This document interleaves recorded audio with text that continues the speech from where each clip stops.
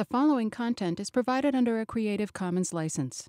Your support will help MIT OpenCourseware continue to offer high-quality educational resources for free. To make a donation or to view additional materials from hundreds of MIT courses, visit MIT OpenCourseware at ocw.mit.edu.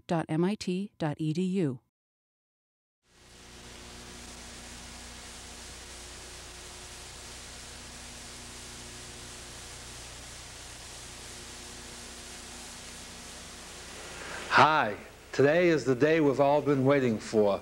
We've come to the last lecture of our course, and it's, I think, a rather satisfying lecture today.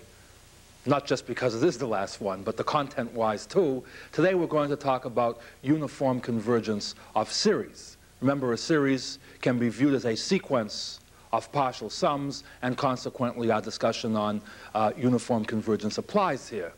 And what we're going to do, you see, again, it's the same old story. Now that we know what the concept means, is there an easy way to tell when we have the property? And I figure, again, that this being our last lecture, I should give you some big names to remember. And name-dropping-wise, I come to our first concept today, which I call I don't call it that. It's named the Weierstrass M-test.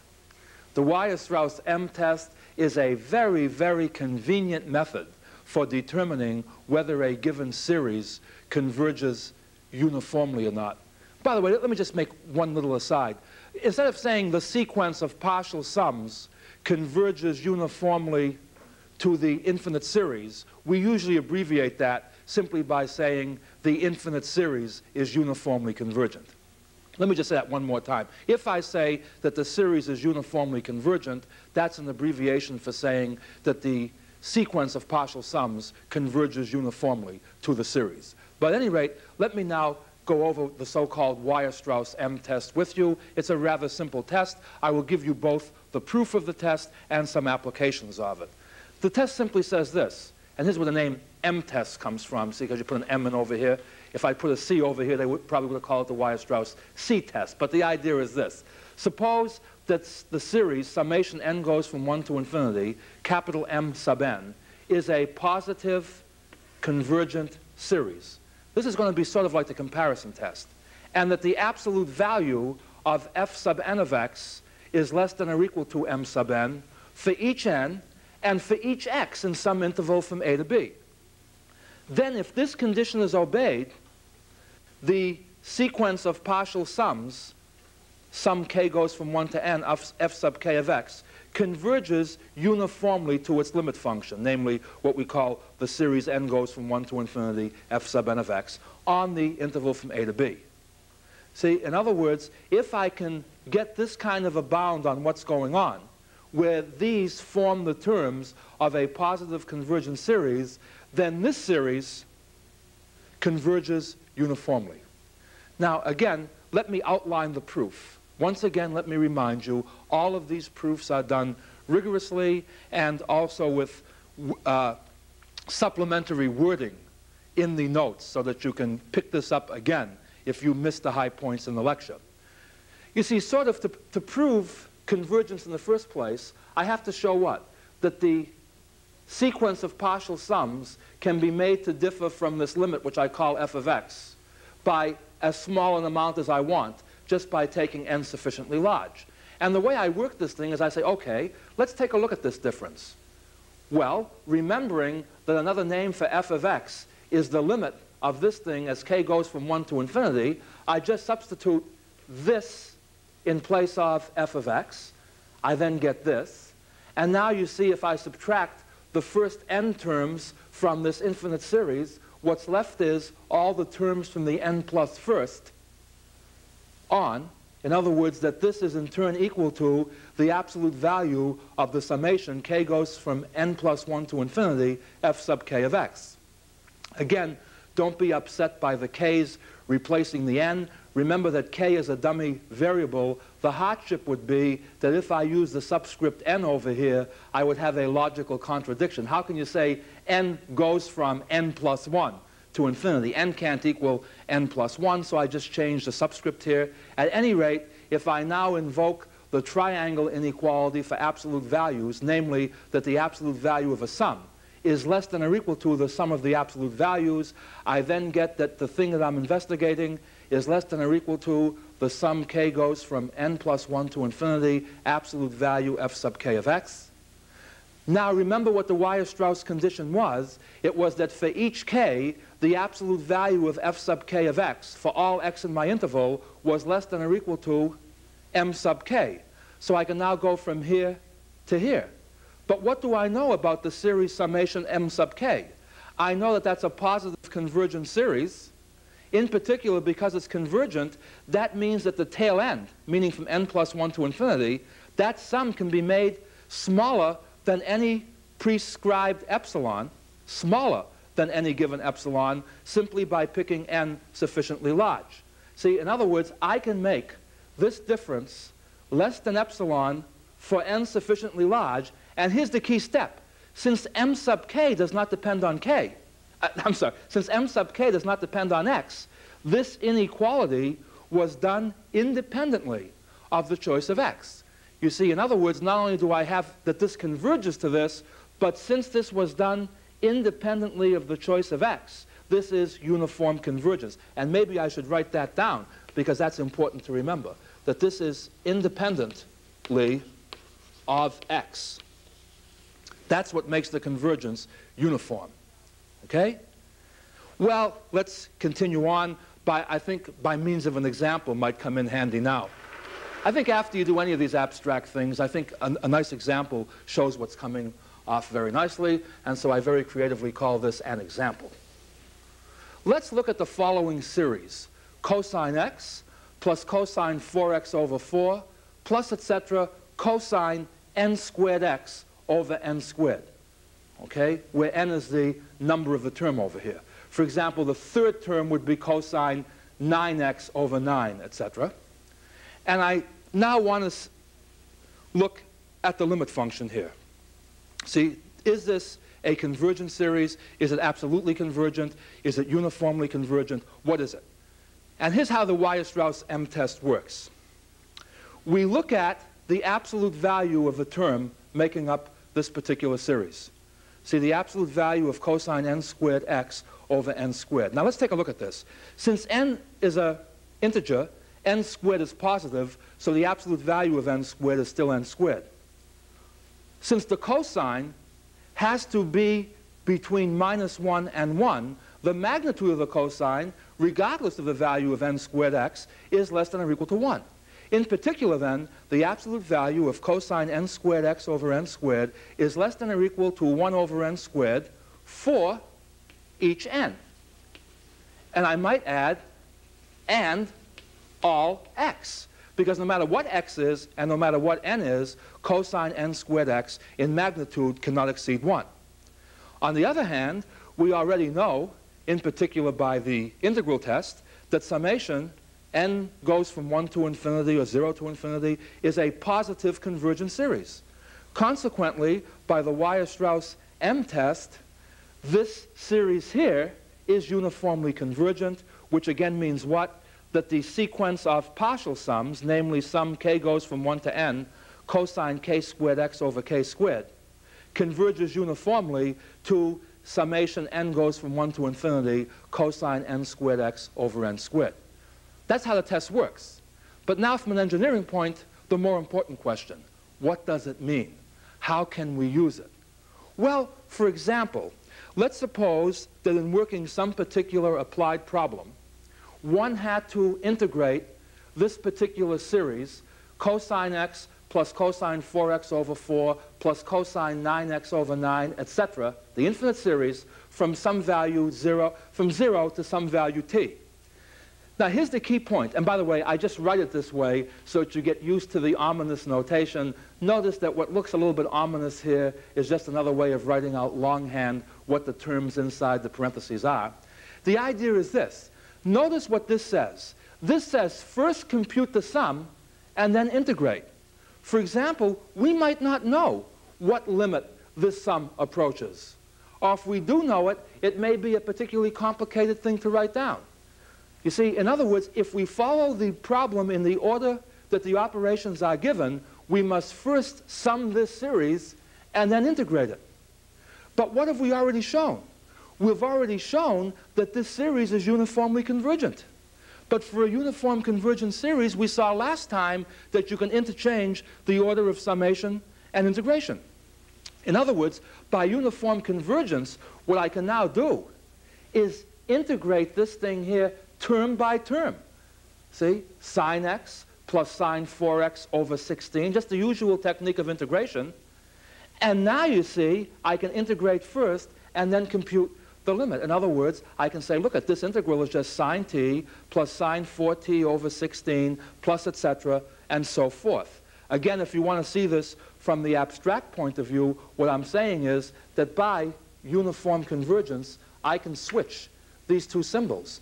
Now, the important point is that to integrate cosine n squared x over n squared, remember n is a constant here, this is a very easy thing to integrate. In fact, it comes out to be what? Sine n squared x over n to the fourth. You see the n squared comes down as an n to the fourth. And when I evaluate that between 0 and 1, all I wind up with is summation n goes from 1 to infinity, sine n squared t over n to the fourth. And this is a perfectly good, bona fide convergent series. And in real life, you see I can approximate this to any degree of accuracy that I want just by going out far enough before I chop off the remaining terms. In other words, the beauty in this case with series is that when they converge uniformly and you have to integrate the limit function, you can integrate the individual member of the sequence first and then take the limit as n goes to infinity. Okay, so far so good. Let's apply this now in particular to power series. And again, let me keep reminding you, all of this stuff is done much more slowly in the supplementary notes. My main reason for repeating what's in the supplementary notes is I think this material is both difficult enough and new enough so that I think that you should hear parts of it before you're sent out on your own to read it. Hopefully my words will sound familiar to you as you hear them repeated in the supplementary notes. Okay? Look, let's suppose that a power series, summation a n x to the n as n goes from 0 to infinity, converges for the absolute value of x less than r. And let me pick a couple of values of x sub 0 and x sub 1, such that x sub 0 in magnitude is less than x sub 1 in magnitude, which in turn is less than r in magnitude.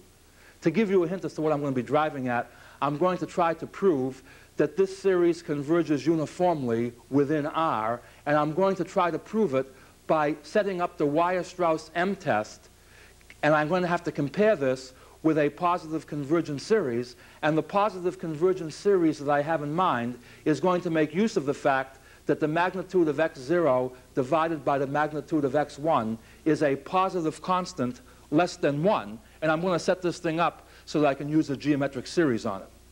And if that sounds confusing, let me just go through this now in slow motion and show you what I'm driving at here. See, first of all, since x1 is within the radius of convergence, that means in particular that summation a n x sub 1 to the n, as n goes from 0 to infinity, converges. Since this converges, in particular, the very first test that we learned, in particular, the nth term must go to 0. Remember, for a convergent series, the nth term goes to 0. Now, since the limit of a n x1 to the nth is 0, that means that for n large enough, this will get smaller than any positive constant. Otherwise, it couldn't converge on 0. All right? That was all I'm saying there, I guess, is if this is 0 and this is m, if I can't make this thing less than m, how can the limit ever be 0? In other words, if these things can't get past m, how could the limit be 0? So all I'm saying is that given a positive m, I can always find an n such that when I go out far enough, in other words, when the subscript n is greater than capital N, the magnitude of a n x1 to the n is less than capital M. Now, the key idea is this. What I'm going to do is look at summation a n x0 to the n, where x0 is as given over here. And what I'm going to try to do is set this up for the Weierstrass M test. And the way I'm going to do that is as follows. I look at the absolute value of a n x0 to the n. Somehow or other, the thing I have control over is not a n x0 to the n, but rather a n x1 to the n. And now I use that very common mathematical trick that gets us out of all sorts of binds. And that is that since I would like an x1 to the n over here, I just put it in. And then I must cancel it out again. In other words, all I do is I rewrite an x0 to the n as an times x0 over x1 to the n times x1 to the n. In other words, notice that this just cancels, and I have what I started with over here. The point is that the magnitude of an x1 to the n is less than m. We already saw that. So what I do is I split this thing up. Remember, the absolute value of a product is the product of the absolute values. So I write it as what? The magnitude of this times the magnitude of x0 over x1 to the n. In other words, I guess what I should have over here, this is still an equality. This is just rewriting. The absolute value of a product is the product of the absolute values. Consequently, this is the absolute value of an x1 to the n times the absolute value of x0 over x1 to the n.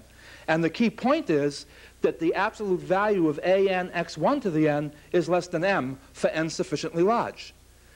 In other words, for n sufficiently large, the magnitude of an x0 to the n is less than or equal to this expression here. But what is this expression? My claim is that this is the nth term of a convergent positive series, namely a convergent geometric series. I mean, to show you this in more detail, all I'm saying is observe that the magnitude of x0 over x1, since x0 is less than x1 in magnitude, is a positive constant less than 1. Therefore, this is what? This is a geometric series whose ratio is x0 over x1. In other words, as you pass from the nth term to the n plus first term, in each case you just multiply by x0 over x1, which is a constant. Therefore, by the Weierstrass-M test, this given series is uniformly convergent inside the interval of convergence. You see? In other words, what this now means is that we can replace the condition that the series was absolutely convergent inside the radius of convergence by its uniformly convergent inside the radius of convergence. And now you see the question is, what does that help us do? And again, this is left in great detail for the supplementary notes and the exercises, but I thought that for a finale, we should do a rather nice practical application. In particular, a problem that we've tackled many times.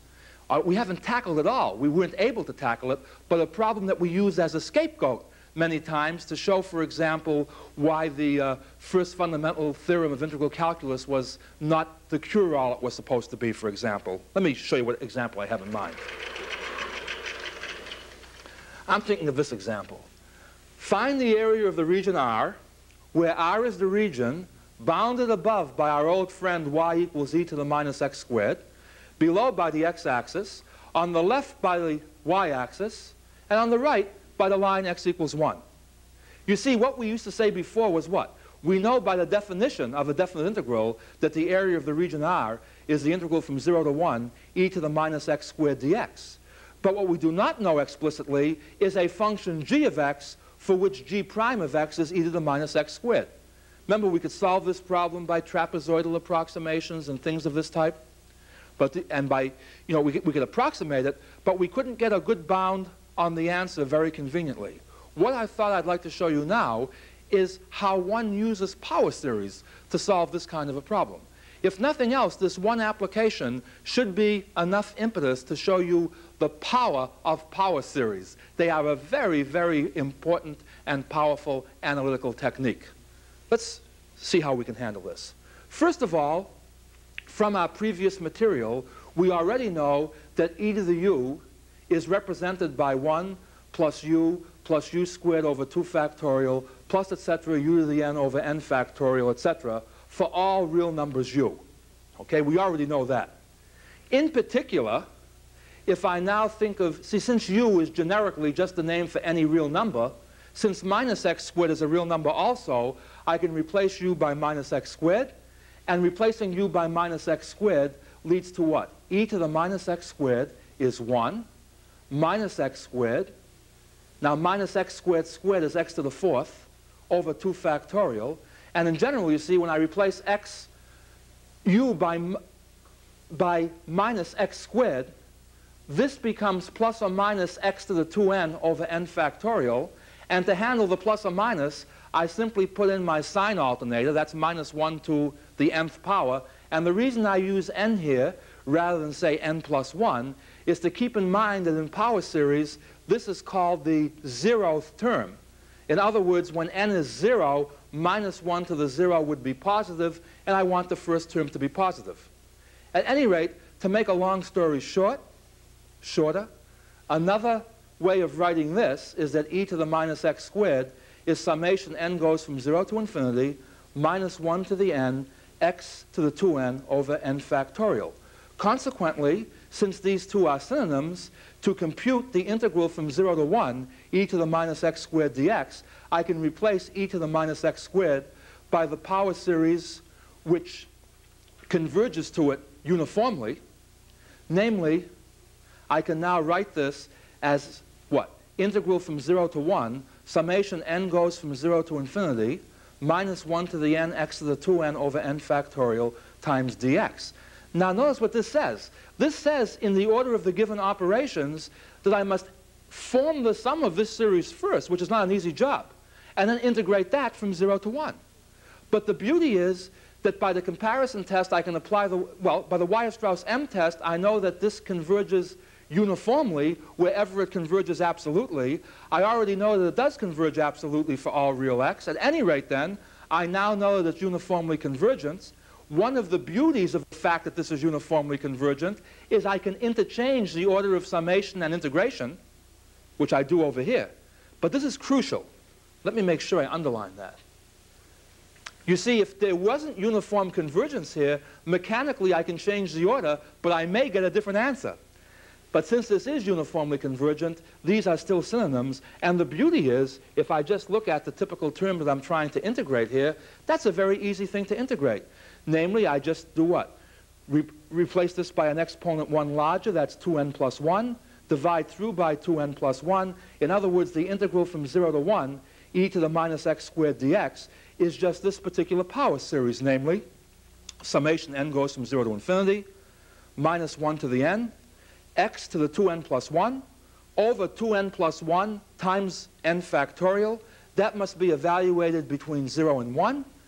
Since the lower limit gives me 0, and the upper limit here just gives me a 1, rewriting this, this is just what? Summation n goes from 0 to infinity, minus 1 to the n, over 2n plus 1 times n factorial. In other words, let's take a look at this. When n is 0, this term is 1. When n is 1, this is minus 1 over what? 3 times 1 is 3.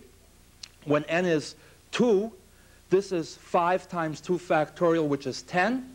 When n is 3, this is a minus 1 to the third power, which is minus.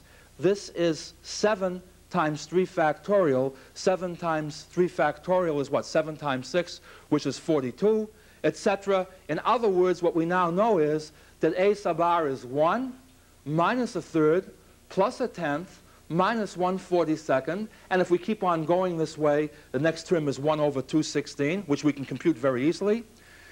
What is this, by the way? This is a convergent alternating series, and as you recall from our learning exercises and some of the material in our supplementary notes, not only does this thing converge, but in such a case, the error is never greater than the magnitude of the next term. So you see what I can do over here is just take 1, subtract a third, add a tenth, subtract a 42nd, and know that whatever answer I get when I do this has to be exact to within no more of an error than 1 over 216. And in fact, if I now add on the 1 over 216, I think I get 0.748. And the next term is going to be something like 1 over 1300, which means that this must be correct to within 3 decimal places. You see, and this is the way the so-called error function, the table of error function, is actually computed. Now, I'm going to end the material of the course right at this particular point. In other words, I will leave the remaining applications for the exercises and the supplementary notes. What I would like to do is to become subjective for a moment or so, if I may, And even though this course is quite different from a regular classroom course, I would like to end it like a regular classroom course, and that is to make a genuine remark to the effect that this course has been a pleasure for me to teach. It has been very enlightening. It has been soul-searching to both plan the lectures and the supplementary notes and the learning exercises. And I myself, to coin a cliche, am a much better person for having gone through all of this. Many other people worked hard with me on this also. And in particular, I would like to single out 3 of my colleagues for recognition. Professor Harold Mickley, who is the director of the center, my friend John Fitch, who is the manager of the self-study projects, and in particular was the director of the lectures, and also gave me invaluable advice in many places as to how to simplify the lectures and make them more meaningful. And finally, my friend Charles Patton, who was our electronics wizard here and kept everything going from a technological point of view and gave me also many valuable pointers. Now, from your point of view, I am hoping that you too can sit back and feel content now that the course is over. I'm hoping that this long trip back through Calculus Revisited has given you a new insight to sets, functions, circular functions, hyperbolic functions, differentiation and integration, power series, so that you can go back enriched, revitalized, and tackle the projects of your choice. I hate to see the course come to an end, but in closing, it was my pleasure, and I hope that we will have the pleasure of getting together again soon to tackle together Part 2 of Calculus Revisited. And so until that time, so long. Funding for the publication of this video was provided by the Gabriella and Paul Rosenbaum Foundation. Help OCW continue to provide free and open access to MIT courses by making a donation at ocw.mit.edu/donate.